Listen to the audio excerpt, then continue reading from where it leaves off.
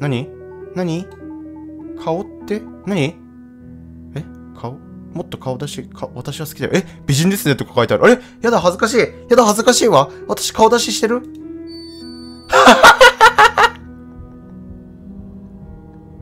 顔出しちゃった。顔出ししちゃった。私顔出ししちゃったわ。他にも何かあったらいつでも言ってね。はーい。ありがとう、アスカちゃん。かわいいね。お。何してんの？こっち来いってやってんのかな？じゃあそろそろ行こっか。行こう。どうしたの？いや、ちょっと後ろからなんか手、なんかこうやってやってる。何この手。後ろ後ろの味方アスカちゃん、後ろの味方、首どうした？どういう後ろの味方？別に何もないけど。もう驚かせないでよ。早く帰ろう。帰ろう。あ、ついてきてる。やばい。ちょっとやばいよ。これついてきてる。いや、たまたま一緒だけかもしんない。たまたま一緒なだけだよね、これ、多分。たまたま一緒。そういうことだよね。やべ、ついてきてるよ。本当についてきてる、あいつ。やば。怖いよ。やめてよ。寒い。なんか寒くなってきた。怖い。あいつついてきてるよ。やばいって。しかも一定の距離で保ってる。止まったらどうなんだろう。止まる。これ確信犯だ。近づいたらどうなる？避ける。うわ。やっばこいつ。あれ？ドアが開かない。どういうこと？ちょっと待って。パニック。なんか開いたんすけど。何？はい、前回ここの続きだね。ここで続きで侵入してきたんだよね。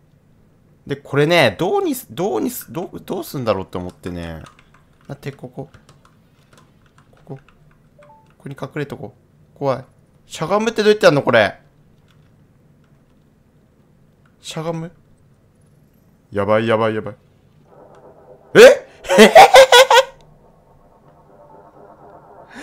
んでなんちょっと待って。ちょっと調べていい？ちょっとしゃがむとか調べてくるわ。ちょっと待ってね。調べてくる。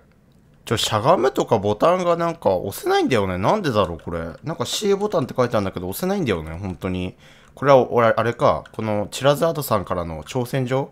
もしかしてこのボタンを使わずにクリアしようってことか。そういうことか。わかったぜ。任せろ。よし、こっち行って。閉めて。いいんじゃない？これバレないよ、絶対。あっち行ってくれ。見えるかなこっから。どうだろう。しゃがめないんだよ、俺。あれ？全然来ない。ちょっと待って。やばい。あ、来た。やばい。やばいって。あ、いった。バカだ、あいつ。よし。いった。こっち。走れねえんだよ。どこ行けばいい？とりあえずこれ隠れとこう。なんかある。何これ、ドライバー？あ、これでやるのかあいつを。やれマジで、本当にやるんかい？本当にやる。俺のやったところと違うよ。あれ？俺そっちやったよね。大丈夫？そんな刺さる太いの？そんな鋭いっけ？アイスピックみたいな感じ？大丈夫かな？あ！誰？あ、さっきの、なんだっけ？なんとかちゃん。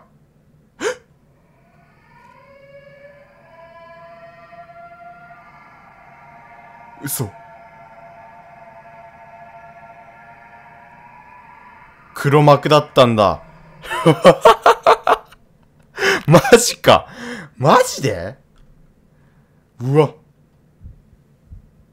大丈夫？生きてる。なんで生きてんの？お？何？てん。夢か。嘘？夢なわけないっしょ。本当に？よかった。怖かった。いや、怖かったよね。よかったね。夢でよかったね。いや、たまに俺もね、いっぱい寝たのに寝た気がしない。一緒。俺10時間ぐらい寝ても寝た気しないもん。それ病気だよね、もう。そうだ。警察に行かなきゃ。もう夕方。朝までには起きようと思ってたのに。ストーカー事件のこと、相談しなきゃ。暗くなる前に行かないと。ストーカー事件のことね。疲れた。交番に相談をしに行く。よし、行くか。交番に。まあね、このゲーム、あれだよね。しゃがみとかなくてもいけるんだよな、本当に。走りとかもボタン押せない。本当に C ボタンとか押してんのに。できた待ってできたんだけど今できてもどうしようもねえんだよ。さっきできなきゃ意味ねえんだよ。どういうことだよ。おい。ふざけんなよ。なんでさっき C ボタン押してたのにできないんだよ。で、これ、早いよ。早っ。圧力が、重力が。で、開けて、交番意外と家から近いのかな。ピーって開けて、よし。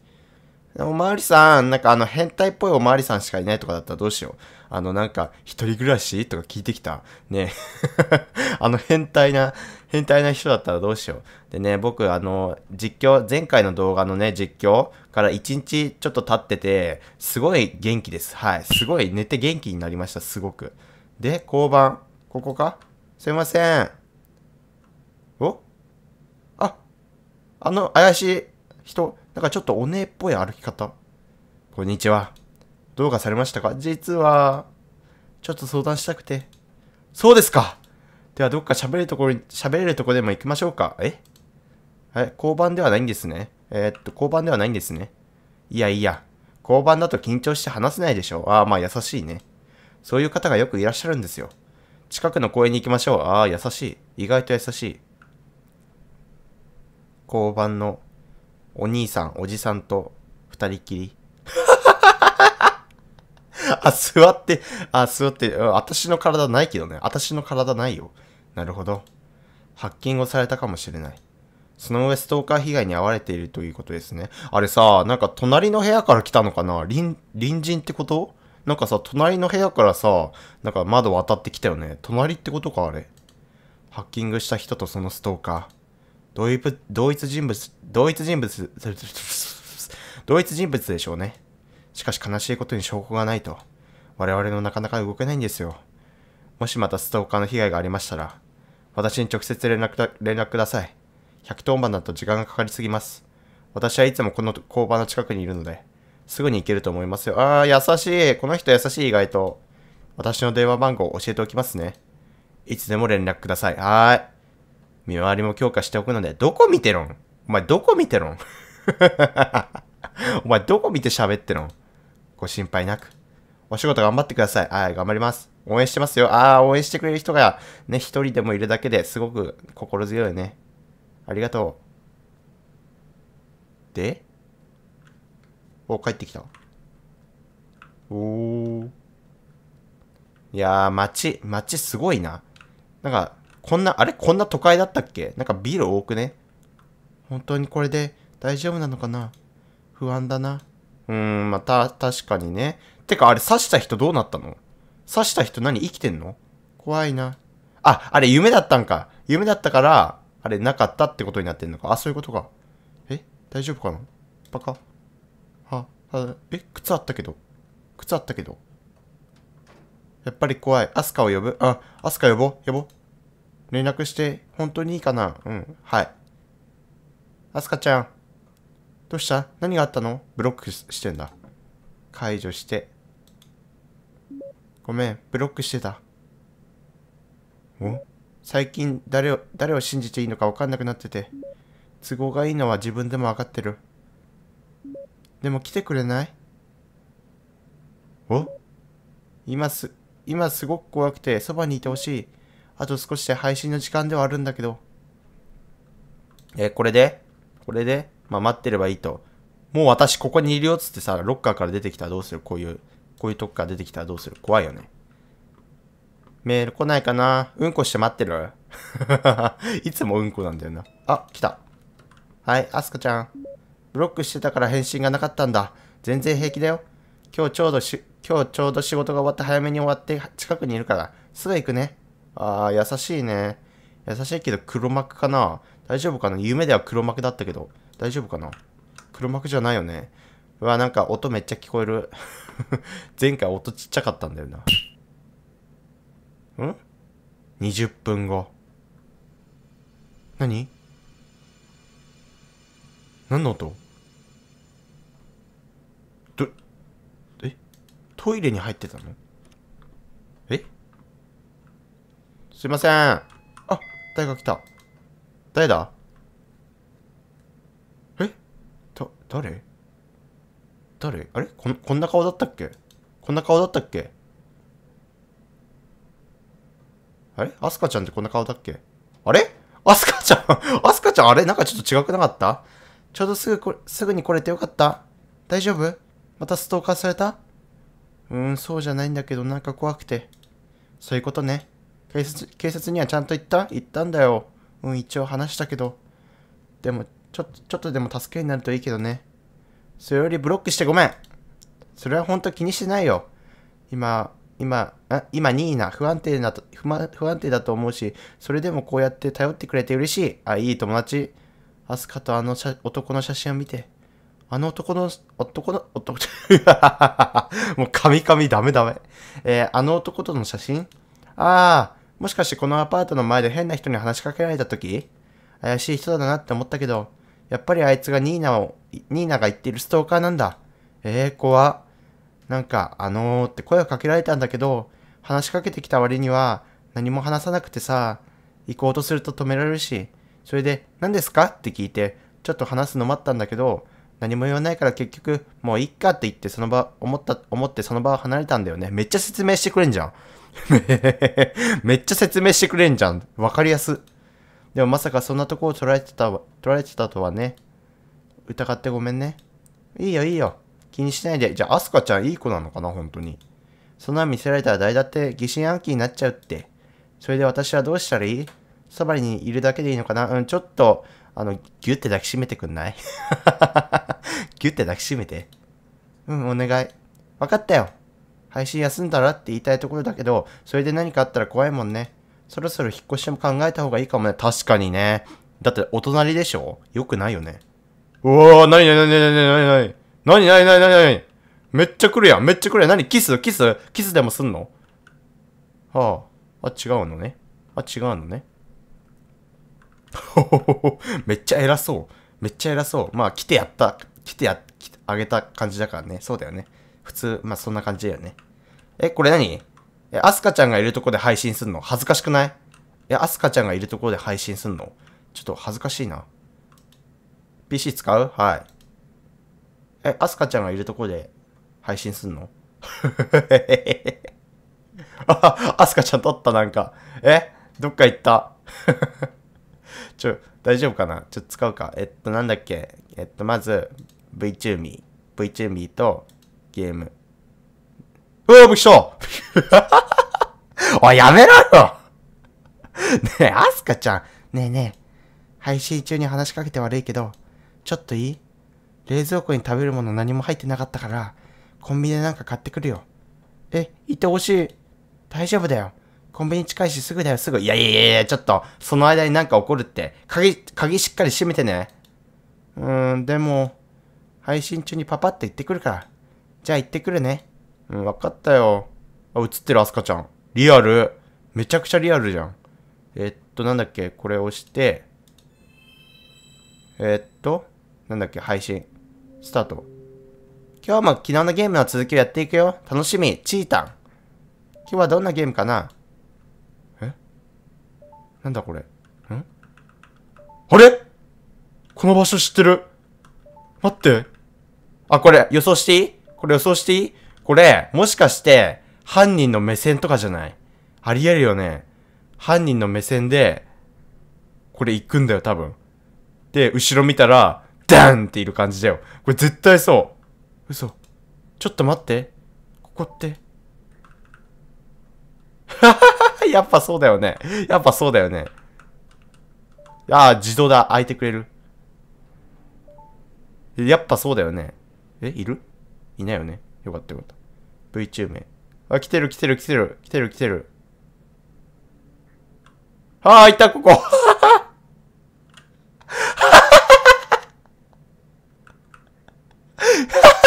え、なんかいる？何もいないよね。こんにちは。今日は気分が悪いのでもうやめます。じゃあ。やばいやろ、普通に考えて。みんなごめんね。大丈夫？お腹痛い？ゆっくり休んで。気にしないで。ええな、えええ、なんだ？盗撮されてる？え、違うよね。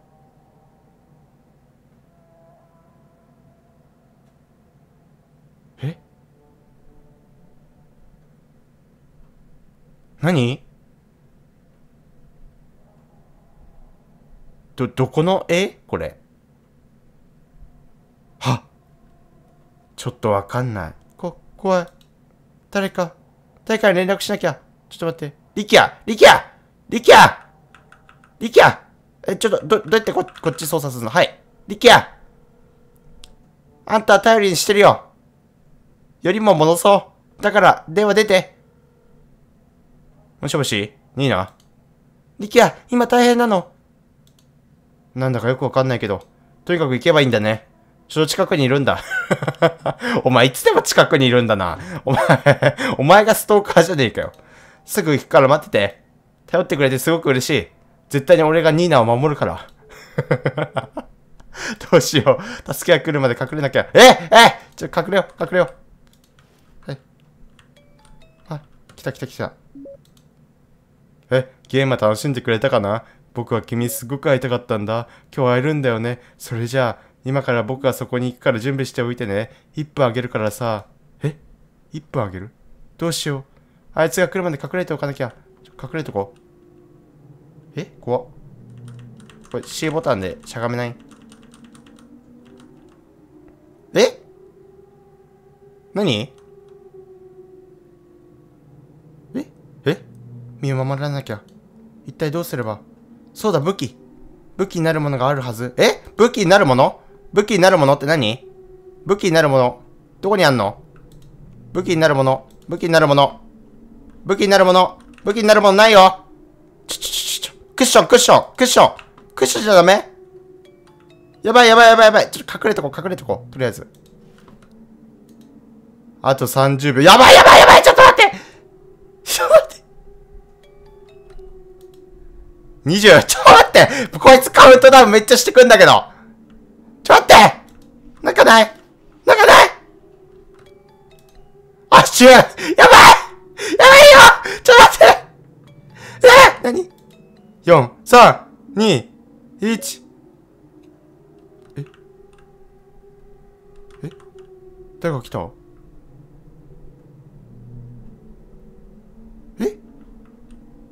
入ってる。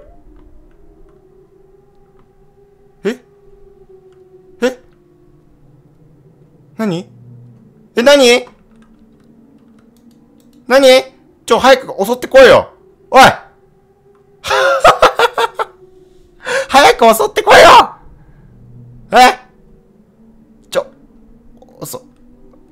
今からこっから飛び降りるのもありだよ。アスカちゃんじゃない。なんだっけ？ニーナちゃん。ありだよ。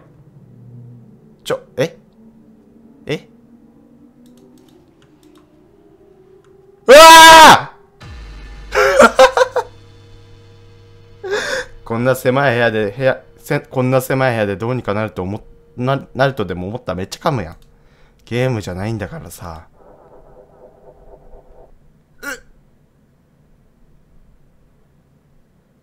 やば。は？何？どういう視点？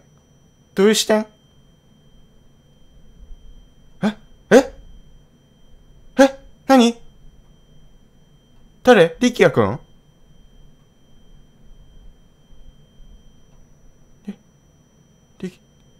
包丁持ってる。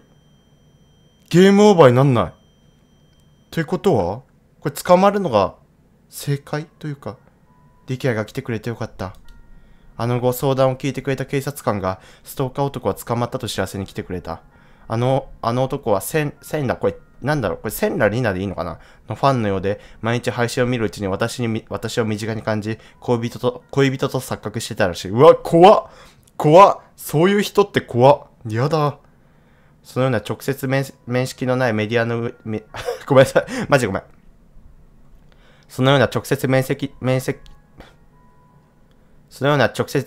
識のないメディア上の上の人のことを、あたかもお互いが親しい仲であると錯覚してしまうことを、パラソーシャルと言い、今回の私のような事件が多いみたいで、今後も気をつけるようにと言われた。パラソーシャル。タイトル回収してきたよ。やば。そういう意味だったんだね。私はその後、助けてくれたリキアに恩を感じたこともあり、もう一度付き合うことになった。よかった。よかったね。リキアくん包丁持ってたけど。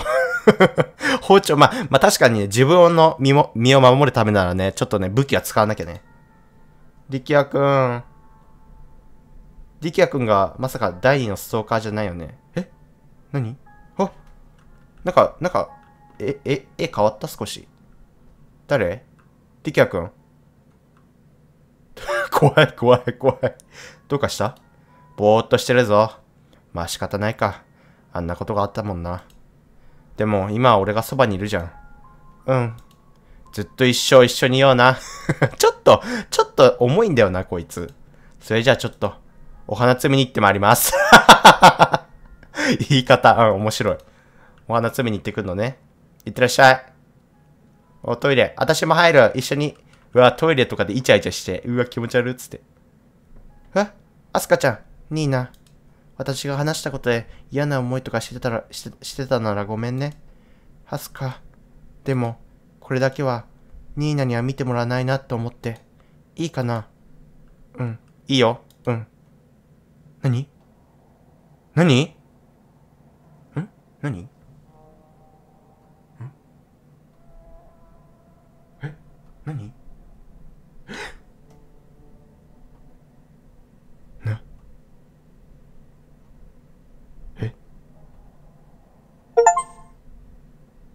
アスカを信じていたなら。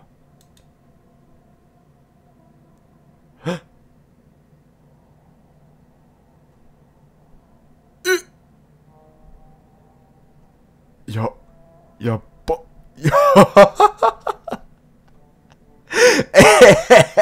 やば。リトライって何？どっからリトライがあんの？どっからリトライ？これどっからリトライなの？やっぱり、やばいやつだったんだね。あれ、リキアくんは。やば。あいつやば。マジやば。あいつありえねえんだけど、マジ。なんなんあいつ。怖いな。ほんとだよね。もう誰も信じられねえ、ほんとに。誰も信じられねえ。もうほんとにこの世界。マジ怖っ。ただいま。いや、アスカ呼ばないにし、アスカに連絡しないで行ってみようか。本当にいいかな？これ全部、アスカ呼ぶしかできない。ちょっと待って、アスカ呼ぶしかできない。はい。連絡するしかできないんだけど。じゃあ分岐点が、どこなのかわかんない。いや、こう見るとおしゃれな家だよな、普通に。これ一人暮らしでしょ？うわ、こんないいデスクもあって、うわ、最高じゃん、お前いい暮らししてんな。今日も私かわいい。美人だね。誰か通った。今誰か通ったよね。誰か通ったよ。アスカか、びっくりした。そうだ、まだアスカいるんだ。びっくりした。わー、びっくりした。びっくりした。ほんとびっくりした。誰かいると思った。びっくりした。ごめんね。びっくりしちゃった。勝手になんか犯人かと思っちゃった。ごめんね。よし、じゃあさっきの続き。でね、ここで、なんだっけ、電話するところを、なんか、変えるとなんか、分岐するらしいです。怖い。誰かに連絡しなきゃ。ここで変わるんだよね。警察、アスカ。警察頼りになんなそうだからな。ちょっとアスカにするか。アスカちゃんに電話しよう。アスカちゃんに連絡。ちょっと待って。これどうやって。はい。アスカちゃん。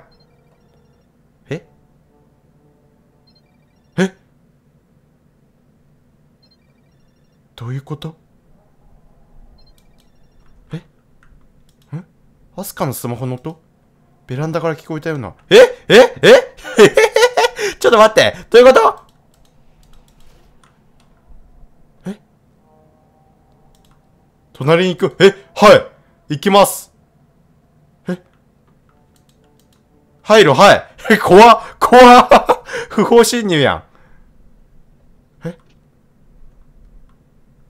何これ？怖い。一体誰がこんなひどいことを。ちょっと待って。ちょっと、なんかねえか。何これ？うわ、なんか、やっば。暗すぎ、怖すぎ。何これ？電気つけて。誰もいないかな。うわ、私とうちの家の構造一緒。まあ、それそっか。うわ。なんだこれ。パチ。アスカちゃん？アスカちゃん？大丈夫？ニーナ！ここはどこなの？隣の部屋、ベランダが開いてて。でもよかった。ニーナが無事で。とりあえず、私のことはいいから、今すぐ警察に行って。こんなところにいたら危ない。あいつに捕まる前に早く。やばい、来た。やばい、来たよ。うわ。うわ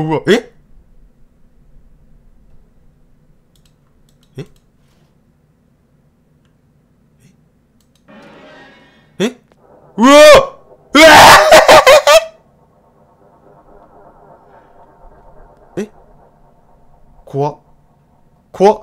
首グリーンになったよ。大丈夫？これどうすればいいんだろう。で、ここで、これどうすればいいの？早くってことは、もうめっちゃ高速で行った方がいいのかな？高速で行ってみるか。やばい。急げ。よし。めっちゃ高速で出てきた。何これ？歩け。これ私の部屋？私の部屋だ。ちょっと。うわ！静かに。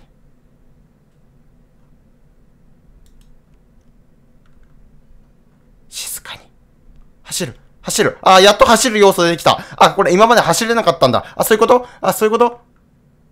ちょっと待って。早く。来てる！早く閉じて！閉じるって自分だ！やばい。うわー！管理人さん！あら、どうされたんですか？そんなに急いで。こんな夜中に女の子一人歩きは良くないですよ。部屋に帰りましょう。ね。無視する。ニーナ様？ちょっと邪魔で、ババア。黙れ、ババア。今急いでんじゃん、ボケ。急げ、走れ！うわー！何かあったんですか？一人で出歩くのは危ないですよ。何かあったのか聞きますよ。逃げよう！ちょっと待ちなさい。助けて！変態よ！怖かった。今月16日、音でか。SNS などで活躍する女性配信者の自宅に見知らぬ男が入り込んだ事件で、今日、主犯格の男など男女4人が逮捕されたことが警察への取材で明らかになりました。主犯格の男、男女4人。逮捕されたのは、主犯格で指示役の会社員、宮本力也容疑者。母親で不動産業を営む宮本由紀子容疑者。母親の弟でパートの白田詐欺夫容疑者。実行役の無職悪臭共和容疑者の4名とみられています。警察の調べでは、主犯格の宮本力也容疑者は事件の5日前ほどから元交際相手である被害者に復縁を迫っていたといい、力也容疑者は被害者に対して付きまといや盗撮、ストーカー行為のほか、悪臭容疑者に対し被害者宅への侵入を指示した疑いが。他3名には力也容疑者の犯行に手を貸した疑いがそれぞれかけられており、加えて白田容疑者には自身を警察官と偽って被害者と接触していた疑いもかけられています。うわー。これに対し4人はおおむね容疑を認めている模様です。おおむねか。続いてのニュースです。やばっ、は、4人の、うわ、やっば、やば。アスカちゃんはよかった。アスカちゃんは敵じゃなかったんだね。よかった、本当に。アスカちゃん。あとこんな窓開けられたんだ。で、これ何すればいいの？アスカちゃん。ここに座る？違うわ。これどうすればいいの？しゃがめることも今更できるし。どうすればいいの？これ音のボリュームの違いすごすぎん？なんかニュースの音とさ、ドア開ける音とかのさ、なんか普通の音がさ、なんか音の違いえぐくない？全然違うんだけど、音の大きさが。これどうすればいいの？なんか喋ってよ。アスカちゃんなんか喋ってよ。外に出ればいいのかな？外に出られない。何すればいいの？何すればいいの？何すればいいの？めっちゃ平和。これか。これだ。野菜を切ってるのかな？温まった肉じゃが。肉じゃがか。肉じゃが思い出だもんな。一緒に食べよう。アスカちゃん。ありがとう。美味しそう。なんか、私、ニーナに肉じゃが作ったのが、遠い過去のように思えるね。あいつら、捕まったみたいだね。よかった、本当に。アスカちゃんよかったよ。本当によかったね。よかった。アスカちゃんずっとね、友達でいてくれ。本当に。でもまさか、みんなグルだったなんて。ねえ。ニーナ、辛かったね。アスカちゃん、抱きしめて、本当に。私がすぐに気づいてあげられたら、こんなことにはならなかっただろうに。そんなことないよ。アスカのおかげで、今私がこうしていられるんだよ。そんな風に言ってくれてありがとう。もうこんな家から引っ越しなよ。同じこと繰り返さないように気をつけなよ。そういえば、なんだっけ、なんかめっちゃ話すね。赤マントっていうゲームだっけ？あのゲーム難しすぎてクリアできなかったって言ってたじゃん。制作者が新しいゲーム出したらしいよ。夜勤事件っていうらしい。ここで宣伝ここで宣伝入るの？赤マントみたいな難しいゲームじゃなくて、あまり死んだりしないみたい。比較的早く終わるし、和風フラーでやりやすいんだって。やってみて。宣伝ここで入るの？はい。じゃあ、今度の実況でまたやりたいと思います。夜勤事件か。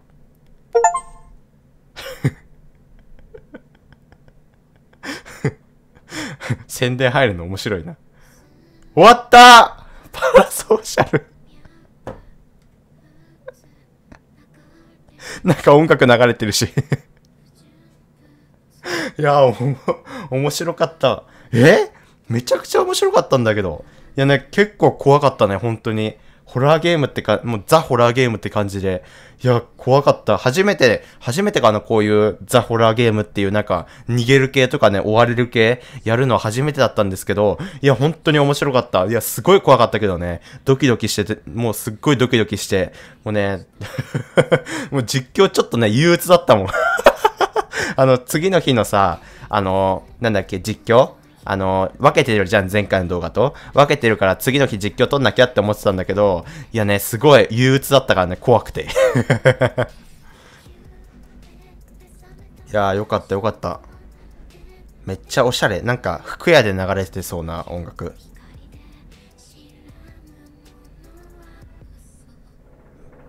めっちゃおしゃれ。うわ、すごいね。やば。ボイス。ボイス。アナウンサー、そうだよね。ボイスもあるもんね。すごいね。本当に。いや、いろんな人が関わってるんだね。すごいね。いや、チラズアートさんの作品はほんとすごいわ。おしゃれ。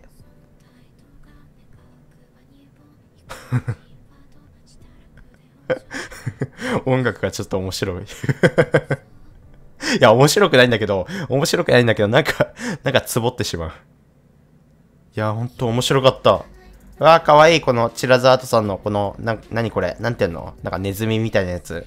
かわいい。よろしければ、Steam のレビューでのご感想お待ちをしております。よろしくお願いいたします。ありがとうございました。本当に。楽しかったです。本当に。いやー、マジで。何なんか、クオリティが低いのか高いのかわかんないゲームだね、本当に。いや、高いんだけど、なんかね、絵がね、なんていうの、キャラクターの絵とかが、なんか結構雑な感じがまたなんか面白いよね。は終わった。うわー、なんかすごい。ね。いや、やばかったね。4人の犯行でしょ。いや、ニーナちゃんどんだけ狙われてたんやば。いやー、今回はね、このパラソーシャルとゲーム、噛んじゃった。今回はね、今回はパラソーシャルというゲームやってみたんですけど、はい、とても面白くてね、また他の作品もね、ちょっとね、やってみたいなって思う。いや、そんなね、すごい面白い作品でした。いや、パラソーシャルっていうね、伏線というかタイトル回収した時はね、もう鳥肌が立って、いや、すごかったな、今回。面白かった、本当に。面白かった。はい、ということでね、今日の実況はこれで終わりたいと思います。さよなら。